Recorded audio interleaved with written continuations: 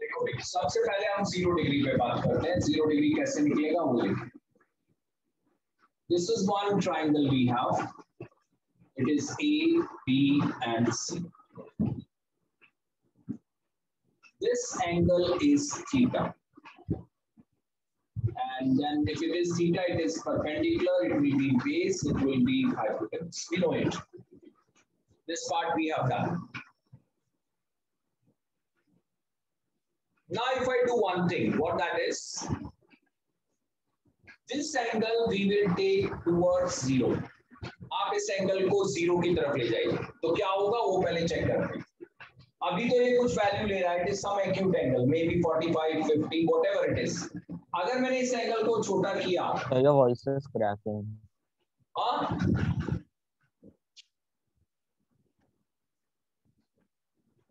क्या कह रहे हैं? सर आपकी वॉइस क्रैक हो रही है। सर आपकी वॉइस क्रैक हो रही है। ये तो नहीं हो रही, मेरी कैसे हो रही है? मेरा तो नेट तो पूरा है भाई, फुल नेट आ रहा है मेरा तो। नो सर, आंख नहीं हो रही। हाँ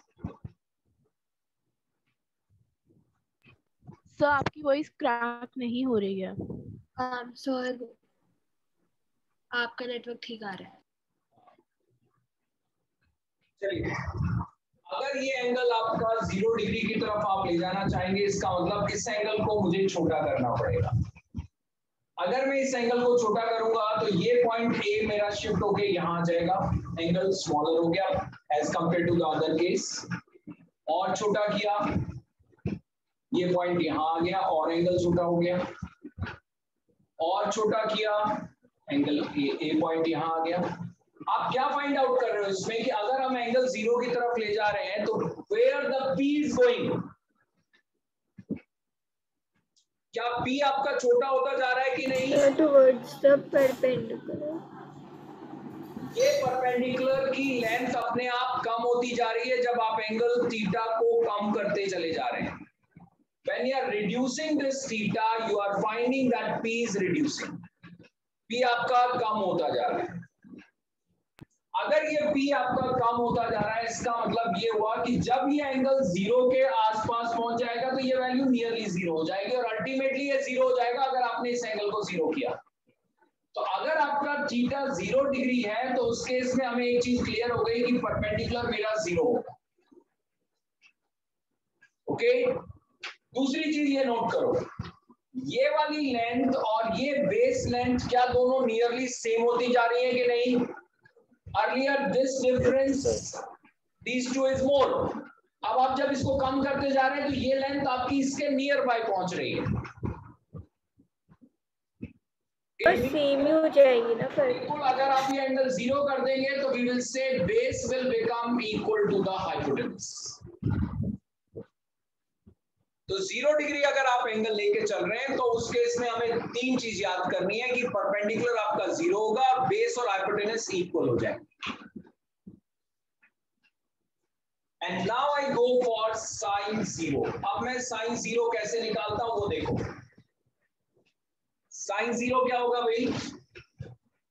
परपेंडिकुलर बाय हाइपोटेनस। मेरा परपेंडिकुलर 0 है, हाइपोटेनस कोई वैल्यू दे रहा है तो ये तो 0 bye something is 0। 0 by some finite number is always 0. We will say yes, sin 0 is coming 0. What about cos 0? बोलो भाई, ये होगा बेस ओवर हाइपोटेनस और आप कह रहे हैं बेस और हाइपोटेनस इक्वल है। अगर बेस और हाइपोटेनस इक्वल है तो ये रिजल्ट 1 हो जाएगा, क्योंकि बेस और हाइपोटेनस अगर इक्वल है तो they will cancel out and will give it 1. Then we have tan 0. ये होगा आपका परपेंडिकुलर बाय बेस। तो परपेंडिकुलर बाय बेस का मतलब हुआ perpendicular 0, base is here, so result is coming 0. Sign 0 आपका 0 है, tan 0 आपका cos 0 1 है, tan 0 आपका 0। यहां तक किसी को कोई डाउट तो बोलो। अब हम इसके रेसिप्रोकल लिख लेते हैं। तो रेसिप्रोकल कोई मुश्किल काम नहीं है। अगर हमने इसको cosec 0 लिखा इसको उल्टा करना पड़ेगा मुझे। ये 0 बाय हाइपोटेनस था तो अब यहाँ हो जाएगा hypotenuse bye 0 and something divide by 0 means it will be infinity not defined. ये नंबर डिफाइन नहीं होता है।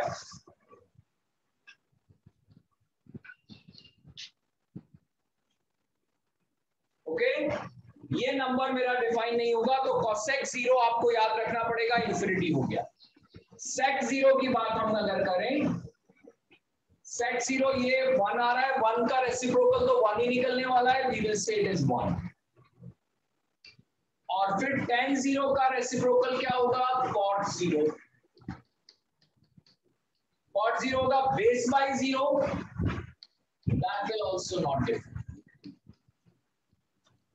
तो आपके कौन कौन से वेक्टर्स निकल गए sin 0 निकल गया cos 0 tan 0 sec 0 cosec 0 and cot 0। ये 6 के 6 रिजल्ट मैंने आपको बता दिए हैं। ये आपको आने चाहिए निकालते कैसे। याद करने का तरीका बाद में करेंगे पहले हम इसको निकालना सीखें। Second one I am going on 45 degree. अब मैं 45 डिग्री निकालना सीखा या पहले एक बार 90 ले लो। चलो 90 यहीं से आ जाएगा 90 लो पहले।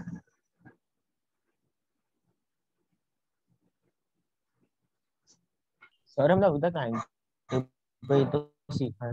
हाँ सर अभी तक हमने हमेशा राइट एंगल ट्रायंगल पे तो एंगल के वो निकाले ना रेशियो। तो सारे ट्रायंगल तो राइट एंगल ही लेंगे हम। तो सर इसमें नया क्या होगा ना। हाँ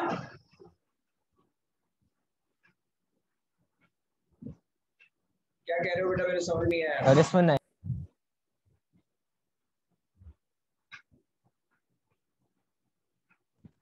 90 वाला जो हमने लिया वो भी 90 डिग्री। अगर आप 90 डिग्री की बात कर रहे हैं तो आप ये कहोगे तो ट्रायंगल ही नहीं बनेगा। देखो ये एंगल थीटा है देखो पहले इधर फिर बाद में बात करेंगे। ये आपका ट्रायंगल है। आपसे कहा गया इस एंगल को आप 90 की तरफ ले जाओ। 90 की तरफ ले जाने का मतलब ये एंगल आप बढ़ाएंगे तो ये वाली लाइन आपकी नेक्स्ट टाइम यहां पहुंच जाएगी। आपका बी पॉइंट यहां आ जाएगा। ये अपने आप एंगल बढ़ गया।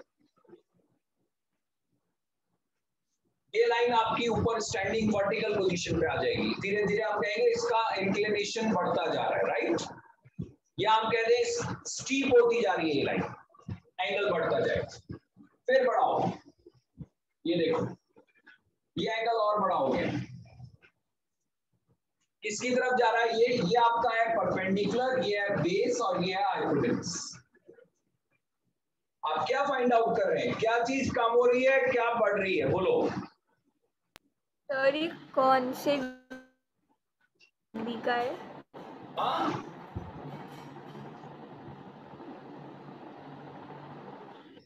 अगर आपने और एंगल बता रही हूँ क्या ये वाली सिचुएशन आएगी। आप क्या फाइंड आउट कर रहे हो देखो कौन सी डिग्री का कौन सी डिग्री कौन सी डिग्री का एंगल है? 90 डिग्री की तरफ ले जा रहे हैं हम एंगल को। सर ये तो ट्रायंगल बनेगा ही। का मतलब जीरो थीटा को हमने धीरे धीरे बढ़ाया है। पहले एक्यूट एंगल था अब धीरे धीरे हम इसको बढ़ाते चले जा रहे हैं। जैसे जैसे आप बढ़ाते जाओगे ये पी आपका बढ़ता चला जाएगा। आप क्या फाइंड आउट कर रहे हैं इसके तो सर बढ़ाने के लिए तो सर हमने कुछ सर जैसे आपने अभी सर 0 के अंदर उसको सब परपेंडिकुलर छोटा हो गया तो सर इसमें आपने क्या लिया है? इसमें आप देखो ये तो परपेंडिकुलर था ये बेस था ये हाइपोटेनस था। अब आप क्या फाइंड आउट कर रहे हो बी पॉइंट इधर जाता जा रहा है कि नहीं। तो आपका बेस कम हो रहा है परपेंडिकुलर बढ़ता चला जा रहा है और ये जब एंगल तो सर ये कौन सा ये एंगल बढ़ा रहे हैं सर कौन सा एंगल है फिर? एंगल तो यही है भाई। नो सर 0 30 45 हाँ भी कराऊंगा, रुको तो सही। ये आपका एंगल है, ये कुछ भी हो सकता है, हमें नहीं मालूम 30 डिग्री 45 डिग्री जो भी है, हम तो इसको 90 की तरफ ले जाना चाह रहे हैं। ये हमारा परपेंडिकुलर है, ये बेस है और ये हाइपोटेनस।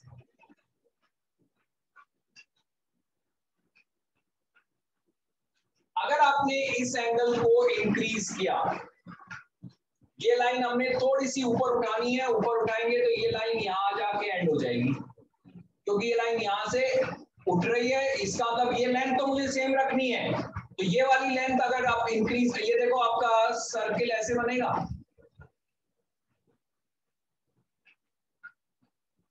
आप इस लाइन को घुमाएंगे तो ये इस तरह से चलेगा, ये पॉइंट आपका सर्कुलर ही चलेगा कि नहीं चलेगा, बोलो। अरे भाई अगर मैंने ये फिक्स कर दिया और मैं इसको रोटेट करूंगा तो इसकी टिप क्या मूव करेगी, क्या ये सर्किल पे मूव करेगी नहीं करेगी? सर करेगा। तो हम क्या कह रहे हैं, ये वाला पॉइंट फिक्स, ये लेंथ फिक्स कर दी और अब इसको हम ऊपर घुमा रहे हैं, एंगल बढ़ाते जा रहे हैं। अगर आपने एंगल बढ़ाया, नेक्स्ट टाइम ये वाली लाइन आपका पी पॉइंट यहां पहुंच गया, पी बढ़ गया। सर इसे बढ़ा के तो सर ये पूरा 90 डिग्री बन जाएगा।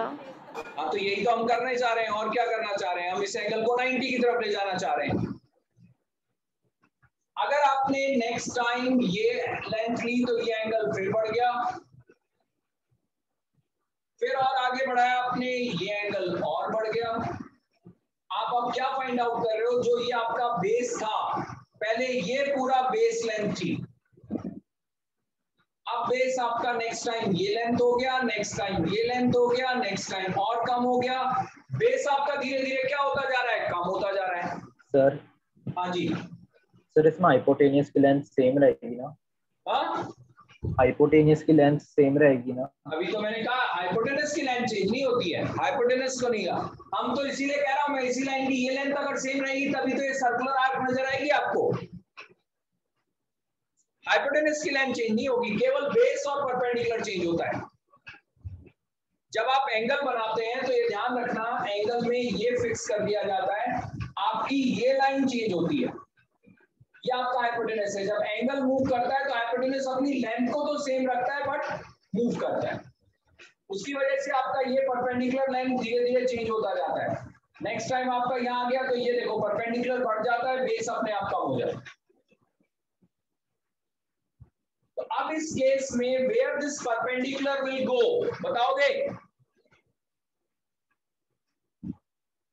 बेस कितना हो जाएगा, चलो बेस बताओ पहले। 0 डिग्री। बेस 0 की तरफ जा रहा है कि नहीं जा रहा है?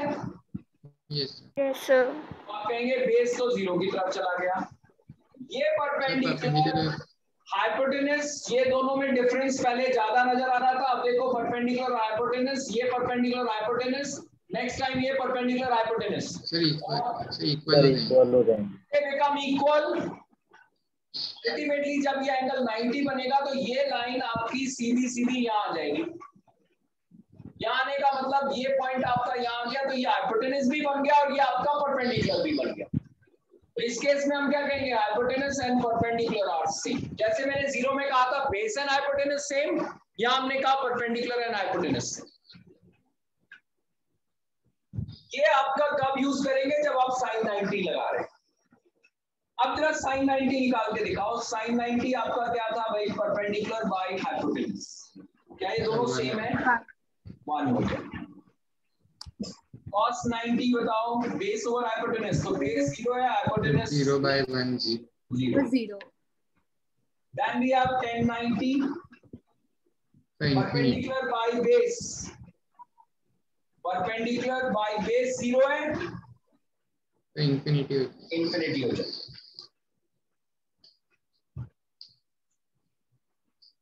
सर ये 90 डिग्री का ही था ना?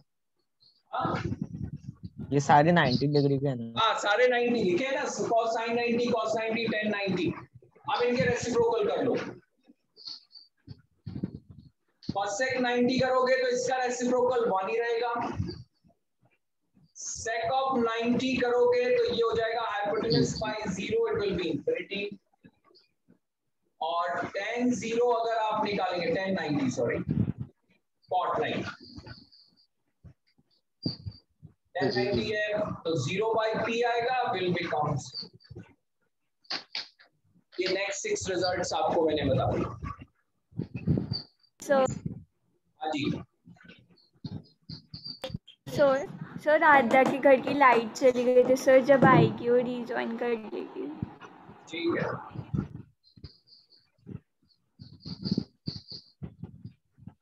कह रहे सिद्धांत कैमरा क्यों ऑफ हो गया? Next question please. Next question आपका हम निकाल रहे हैं एंगल 45 डिग्री। अब हम बात करेंगे 45 डिग्री।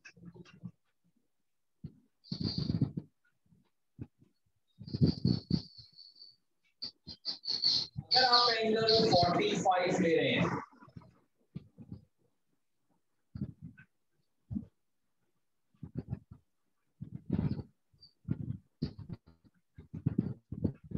ये एंगल आपका 45 डिग्री है। अगर ये 45 डिग्री है तो ये 90 है, ये कितना होगा भाई? क्या ये 45 होगा? यस सर, ये भी 45 एंगल। अगर ये 45 होगा तो is it N isosceles triangle? Yes sir. ये आपका बेस है, ये परपेंडिकुलर है, तो we will say perpendicular and base are equal in this case. जब एंगल आप परपेंडिकुलर बेस की जगह हाइपोटेनस और बेस सेम नहीं हो सकता? कैसे होगा बताओ? सर वो 0 डिग्री में होगा। वो 0 डिग्री में होगा। 45 डिग्री में तो आपका परपेंडिकुलर और बेस आइडेंटिकल हो गया। अगर हम ये मान लें कि ये लेंथ हमारी a है तो ये लेंथ भी मैं a लिख सकता हूं। Can you find out the hypotenuse here? Hypotenuse क्या हो गया? Perpendicular square plus base square, so it will be a square plus a square, it will come out to be root of 2a square, come out to be root 2a। ये आपका hypotenuse होगा।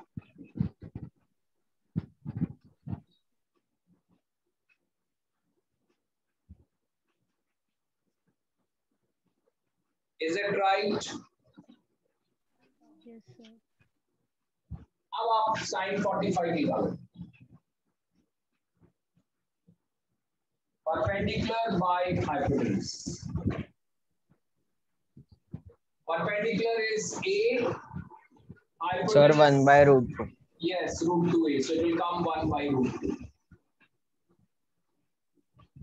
Cos 45 करो तो आएगा base over hypotenuse.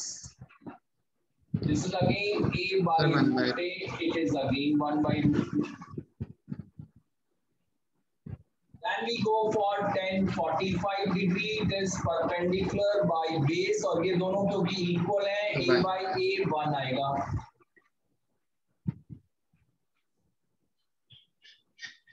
अब हम इसके reciprocals की बात करते हैं तो ये आएगा cosec of 45 डिग्री। cosec निकालेंगे तो ये इसका रेसिप्रोकल हो जाएगा। Is it √2/1? यस। cos का रेसिप्रोकल हुआ हमारा sec, √2। ये भी आपका √2/1 हो गया। और cot 45 की अगर हम बात करेंगे तो ये 1 हो जाएगा क्योंकि 1 का रेसिप्रोकल 1 ही होता है। ये सारे एंगल हमने कैलकुलेट कर लिए फॉर 45। सर इसे आप फिर से बता सकते हैं? बिल्कुल। अगर आप ये एंगल 45 डिग्री लेंगे तो then this angle is clearly 45 degree. It will be N isosceles triangle क्योंकि ये दोनों लेंथ इक्वल हो जाएंगी, तो इसलिए हमने इसको a माना, इसको भी a अज्यूम किया। अगर ये a है तो हाइपोटेनस क्या हो जाएगा? Root of a square plus a square, ये रहा, which will be root of 2a square, which you write as root 2a. अब sin 45 की वैल्यू निकालोगे तो this will be perpendicular by hypotenuse, तो परपेंडिकुलर ये रहा a, हाइपोटेनस रूट 2a, ये रहा 1/√2। cos 45 बेस ओवर हाइपोटेनस, तो बेस आपका क्या रहा? ये और हाइपोटेनस ये रहा 1/√2।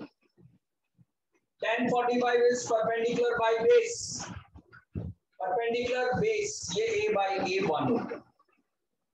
फिर इनके रेसिप्रोकल ले लिए, sec sin 45 का हो गया cosec 45 √2/1, cos का रेसिप्रोकल हुआ sec 45 ये भी √2/1, और tan 45 का हो गया cot 45 ये भी 1 हो गया। Is there any doubt?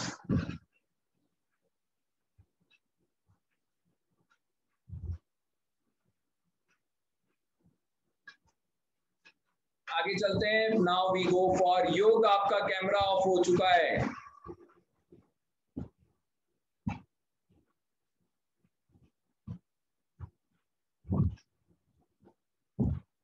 Next one is 30 degree.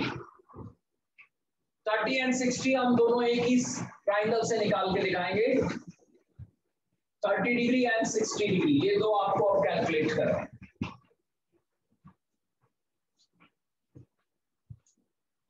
For that, what you do here in this case, first draw an equilateral triangle.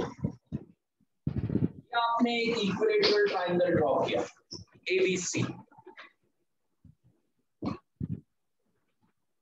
If it is an equilateral triangle, then one thing is clear: this angle come out to be 60. यहाँ भी ये angle 60 आएगा और ये वाला angle भी 60 आएगा.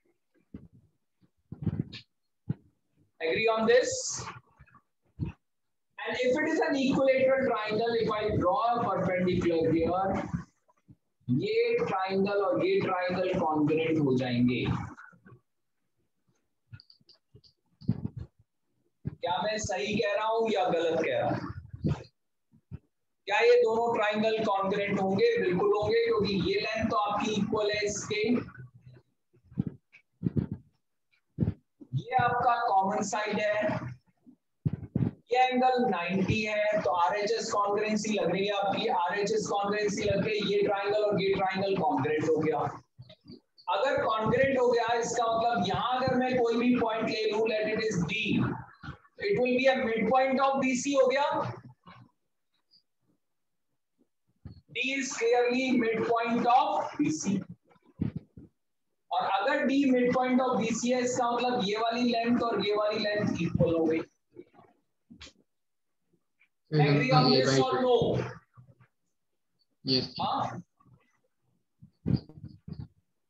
And if I take each side of this equilateral triangle is of length a, तो ये भी a, ये भी a, ये पूरी लेंथ भी a पे है, तो यहाँ वाला पार्ट हमारा a/2 हो जाए।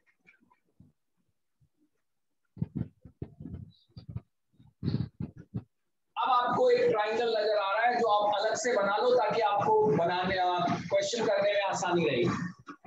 ये ए, ये डी, ये सी आपका राइट एंगल ट्राइंगल, ये एंगल 60 डिग्री, और इसमें अभी हमने कहा ये लेंथ ए है और ये लेंथ a/2 है, तो क्या ये लेंथ निकाली जा सकती है? इज इट योर परपेंडिकुलर ना? कैसे करेंगे भाई? Hypotenuse square, that is a square, is perpendicular square plus base square, तो a square by 4.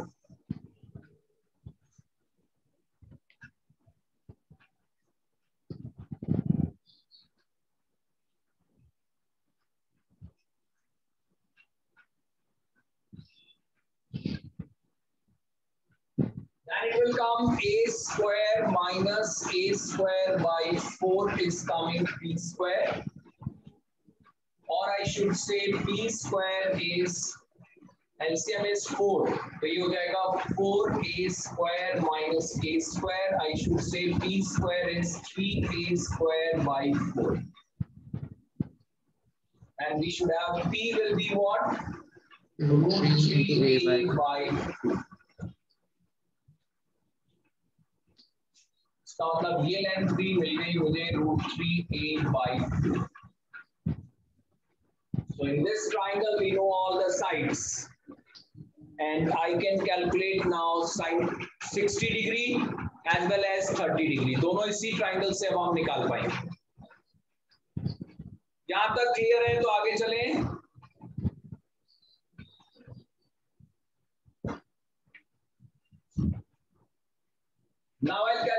sin 60.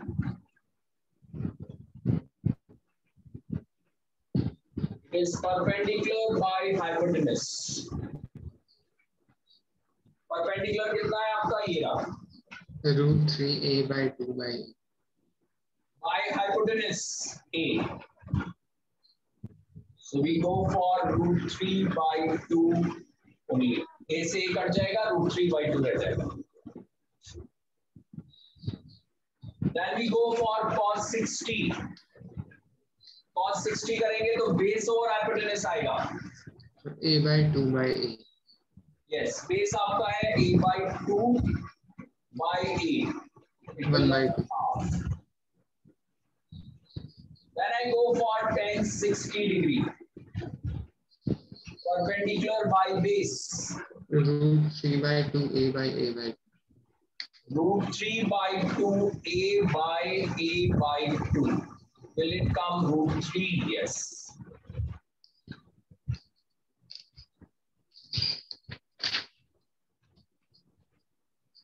Sir वो √3 कैसा आया? ये नो सर, वो लास्ट वाला tan 60 वाला आपने कट कर दिया क्या दोनों? हाँ, ये 2 से 2 काट दिया, a से a काट दिया.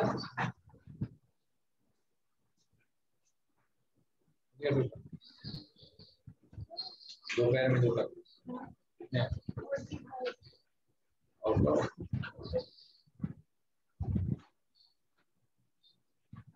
ठीक है भाई, क्लियर है ये. अब इनके रेसिप्रोकल की बात करते हैं. sin 60 हमारे पास है तो cosec 60 निकाल लो. 2/√3. इसका रेसिप्रोकल करना पड़ेगा तो ये 2/√3 हो जाएगा. Then we go for sec 60 2. will be 2. और cot 60 की अगर हम बात करेंगे 1/√3. ये रिजल्ट्स हमारे आ गए 60 डिग्री. अब इसी में आप 30 डिग्री आप अपने आप निकाल के बताएंगे मुझे.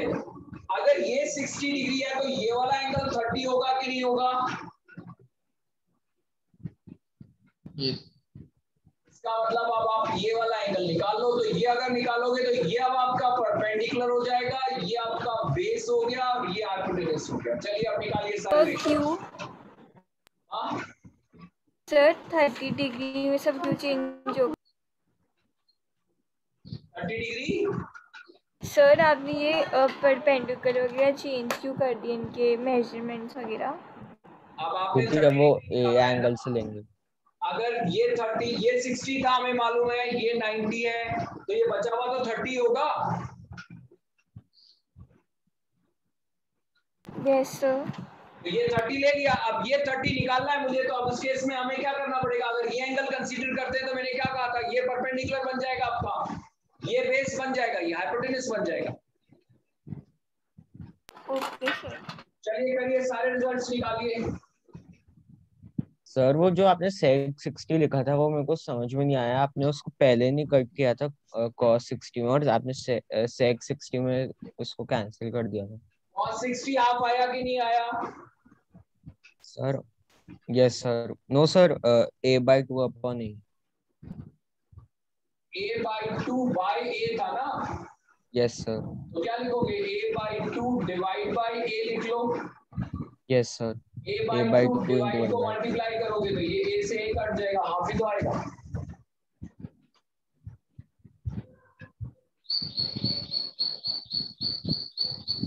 ठीक है. Yes sir. चलिए अब निकालिए. sin 30 cos 30 tan 30 कैलकुलेट करोगे.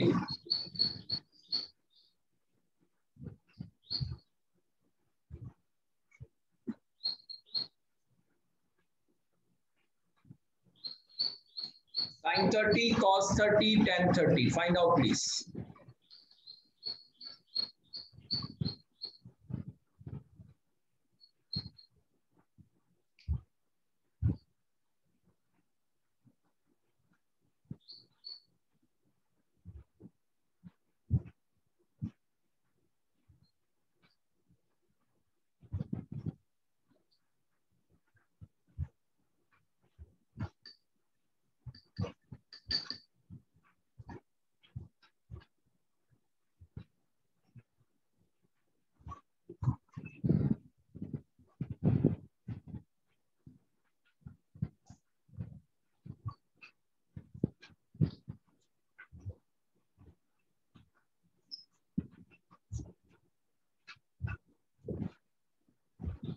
हाँ जी बोलिए। तो sin 30 हाफ। sin 30 निकल गया।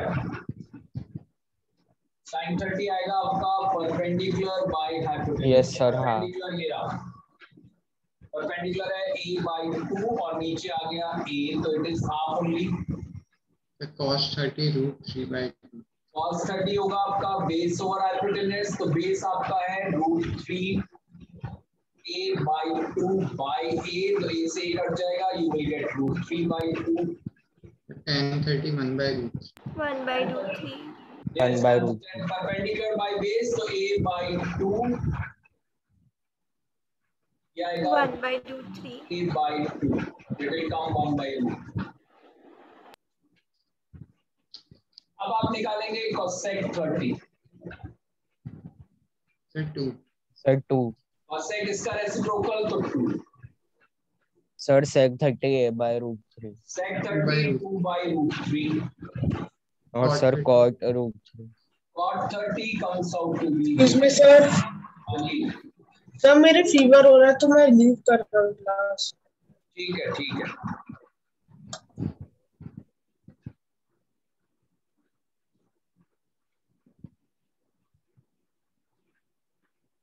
cosec 30 is 2, sec 30 is 2/√3, cot 30 is coming √3।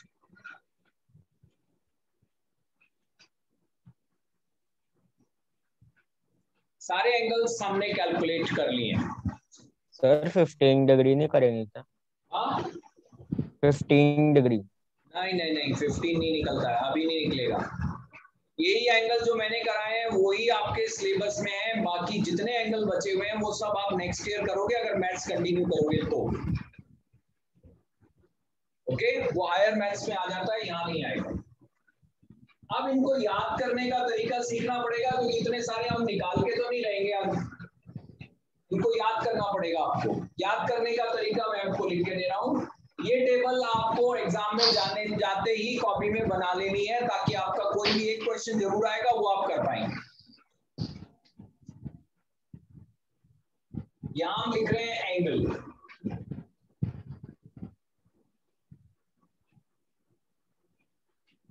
और यहां हम लिख रहे हैं T ratio, trigonometrical ratio, that is sine फिर कॉस फिर टेन, फिर आएगा कोसेक, फिर आएगा सेक, फिर आएगा cot.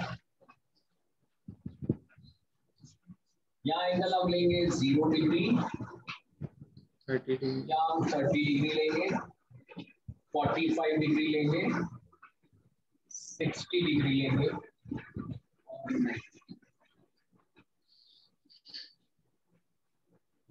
Angle smaller to hire side. और जो वैल्यूज आपकी अभी तक आपने निकाली है उनमें क्या क्या वैल्यूज आई हैं वो भी जरा मैं लिख दूं, फिर आगे हम उसकी हेल्प लेंगे। एक वैल्यू हमारी 0 आई है, फिर हाफ भी आई है, 1/√2 भी हमारा कहीं आंसर आया है, फिर हमारा आंसर √3/2 भी आया है, और फिर 1 भी आया है। सर 2 भी आया है। 2 तो इनके रेसिप्रोकल हो गए, वो आगे काम में लेंगे हम। 0 से 1 शुरू वाले जो नंबर है वो हमने लिए हैं। सर इंफिनिटी भी है। हाँ सर इंफिनिटी भी है। इंफिनिटी भी है, इंफिनिटी भी रेसिप्रोकल में आ जाएगी। 0 का रेसिप्रोकल इंफिनिटी, हाफ का रेसिप्रोकल 2, इसका √2, इसका 2/√3 और इसका 1, ये आपके पास सब है। सर √3 भी आया है। √3 भी आएगी, यहीं से आएगी, चिंता मत करो। सर 0 का रेसिप्रोकल इंफिनिटी होता है? हाँ जी। हेलो नमस्कार जी।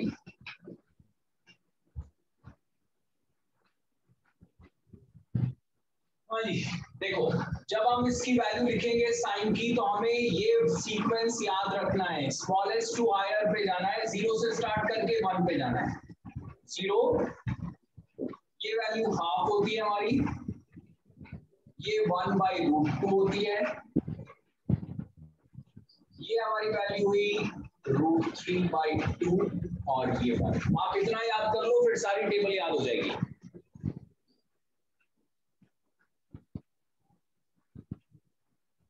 सबसे छोटी वैल्यू 0, उससे वैल्यू बड़ी हाफ, उससे बड़ी वैल्यू 1/√2, फिर √3/2 और फिर 1। ये साइन की वैल्यूज होगी। अगर आपको साइन याद है तो अब आगे के सारे वैल्यू ये लिख सकते हैं आप। कैसे? अब आप इनको रिवर्स कर जाओ। जब कॉस लिखोगे तो उल्टा लिखो, मींस यहां से यूं जाओ, यहाँ 0 से 1 की तरफ जा रहे थे, यहाँ 1 से 0 की तरफ जाओ, तो यहाँ आएगा 1, इसके बाद आएगा √3/2, उसके बाद आएगा 1/√2, उसके बाद आएगा हाफ और उसके बाद आएगा 0। कॉस की वैल्यू निकल गई।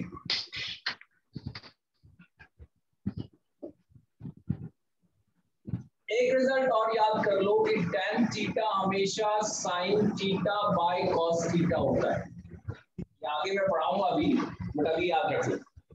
tan theta is ratio of sin and cos, means sin को अगर cos से डिवाइड करोगे तो tan आएगा।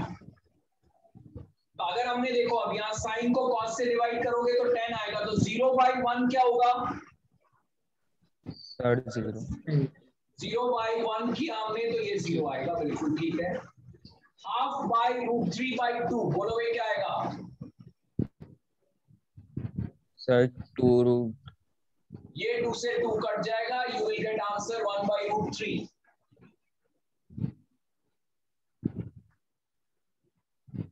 यहां इन दोनों को डिवाइड करेंगे तो क्या आएगा बोलो भाई? 1/√2 divided by 1/√2 is it 1? Yes. फिर आप इन दो को डिवाइड करो, 3/2 डिवाइडेड बाय हाफ, तो ये 2 से 2 कट गया, क्या रह गया? √3 रह। और फिर 1/0 किसके इक्वल होगा? अगर कभी भी नीचे 0 आ जाता है, नीचे हमेशा फाइनाइट नंबर आना चाहिए। बाय द वे अगर 0 आ गया तो ये इंफिनिटी बन जाएगा, सो I will write it infinity.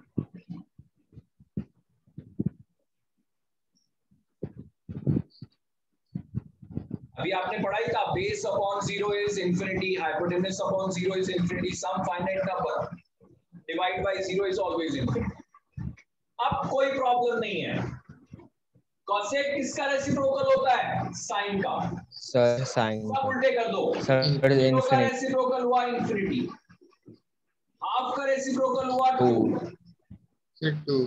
1/√2 का रेसिप्रोकल हुआ √2, √3/2 का रेसिप्रोकल हुआ 2/√3 और 1/1 का 1 ही हो गया।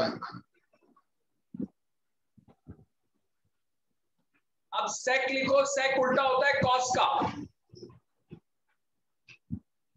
1 सेक इज रेसिप्रोकल ऑफ कॉस। कर लो भाई, निकालो आंसर क्या आता है।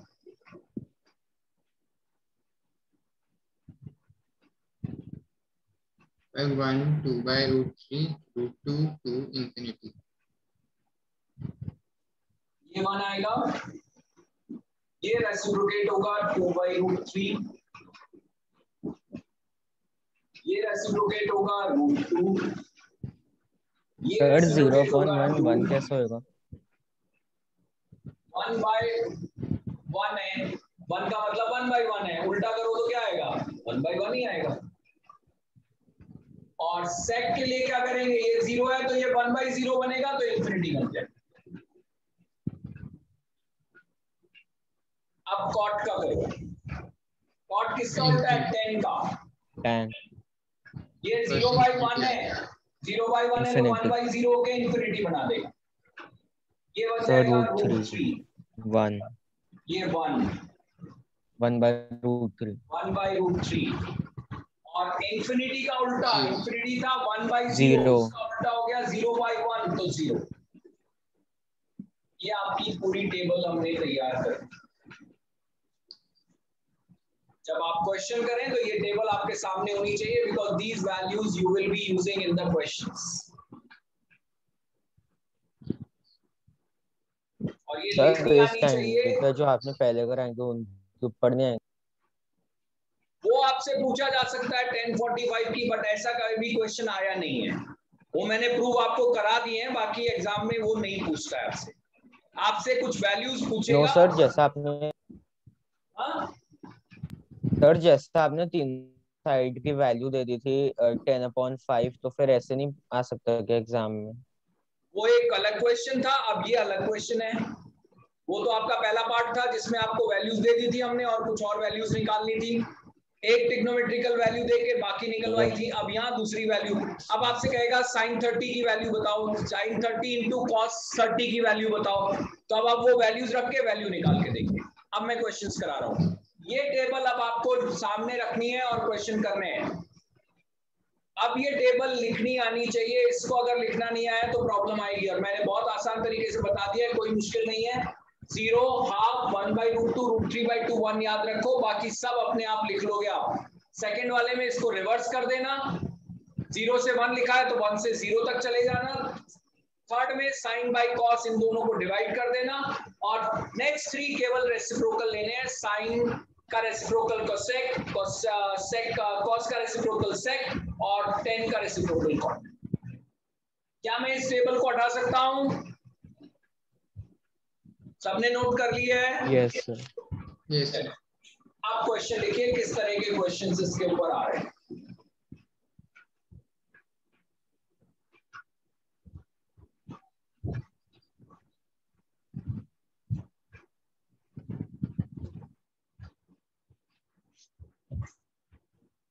Right, first question. Find the value of sin 60 cos 30 plus cos 30 sin 60। चलिए करिए इसको।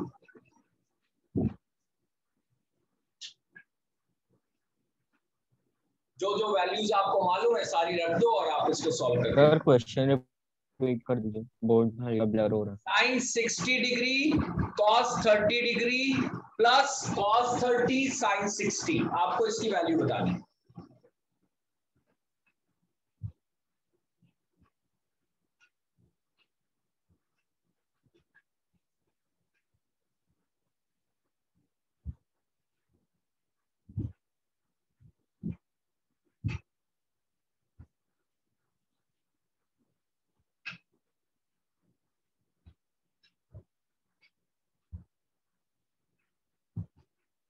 सर रूट, बोलिए। Sir Yes. रूट हाँ? रूट 3। सर 3/2, 3/2। नहीं भाई नहीं। Sir √3। No. Sir 6/2। 6/2 no. Sir 3/2। Sir 3/2। 3/2 3/2। क्या बात है, देखो sin 60 की वैल्यू बताओ चलो। सर √3। बाई 2।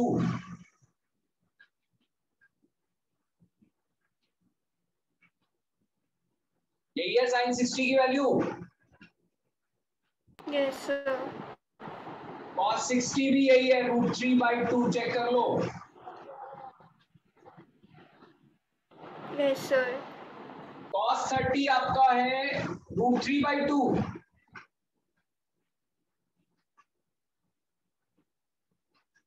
और sin 60 भी √3/2। ये बन गया 3/4, ये बन गया आपका 3/4। Answer is 6/4। ये कौन बता रहा था आंसर? ये 3/2 आएगा।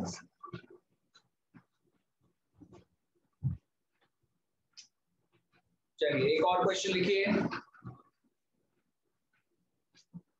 Find the value of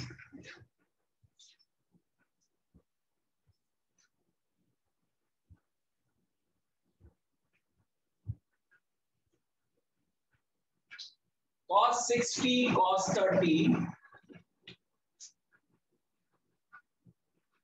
cos 60 cos 30 minus sin 60 sin 30। करिए, ये वैल्यू बताइए।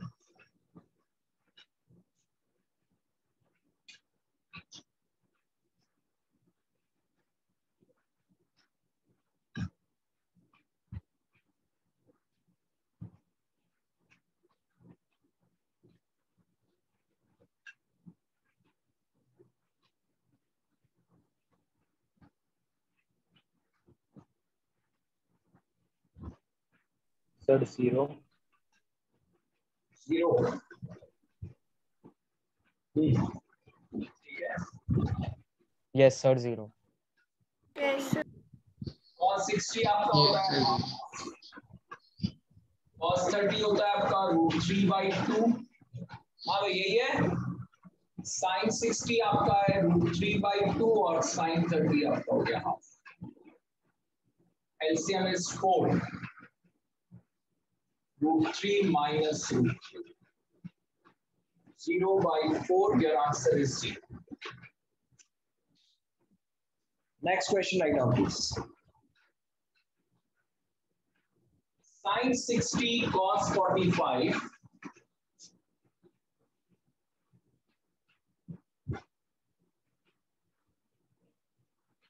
plus cos 60 sin 45. करिए.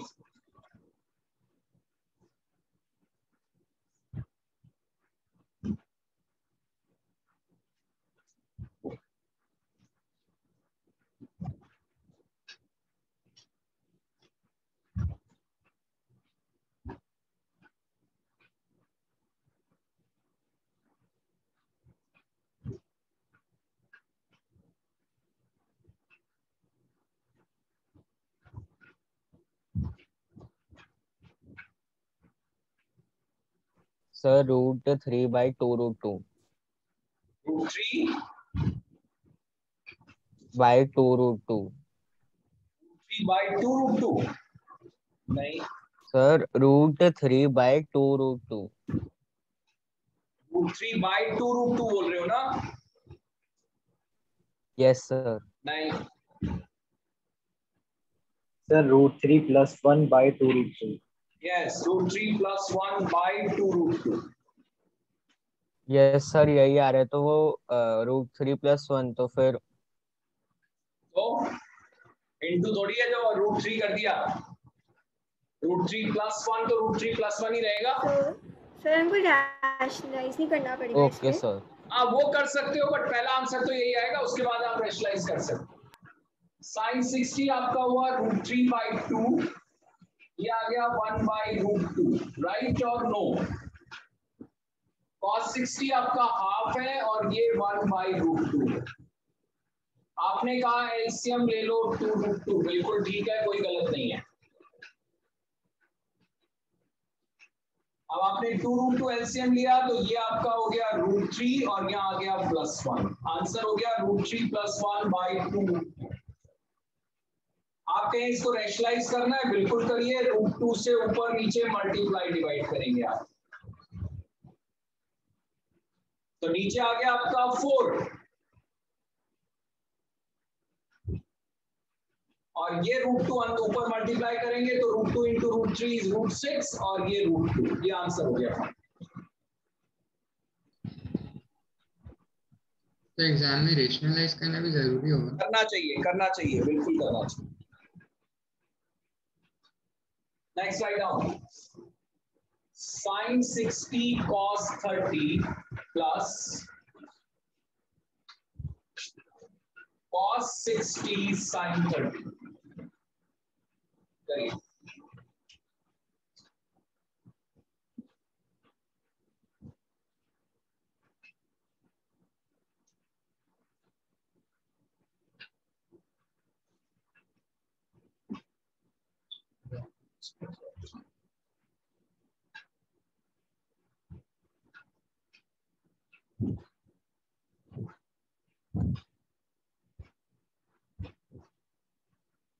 सर 1.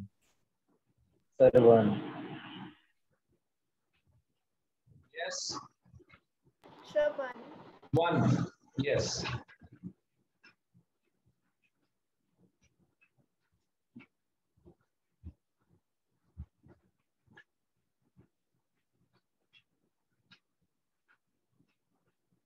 हाँ भाई 1 आ गया. sin 60 आपका हो गया √3/2. cos 30 हो गया √3/2. Yes sir. cos सर 60 वो आपका दोनों हाफ इंटू हाफ हाफ. और sin 60 भी हाफ. एलसीएम हमारा 4 आ रहा है. √3 into √3 will become 3 and 1 into 1 will become 1. Your answer is coming 4/4 coming as that. ये आपका आंसर. अब एक बार आप इस टेबल की प्रैक्टिस करिएगा, उसके बाद कल हम इस पे और क्वेश्चंस करेंगे. We're ending the class. Thank you.